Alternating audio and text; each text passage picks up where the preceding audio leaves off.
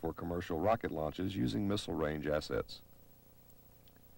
Another range customer, the Defense Nuclear Agency, have sponsored large-scale high-explosive tests using ANFO, a mixture of ammonium nitrate and fuel oil.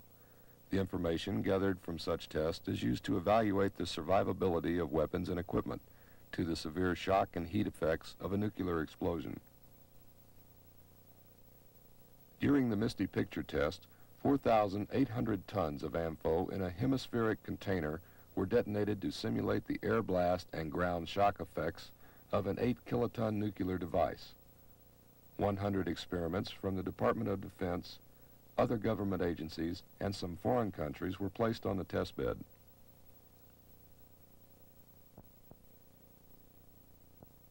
NASA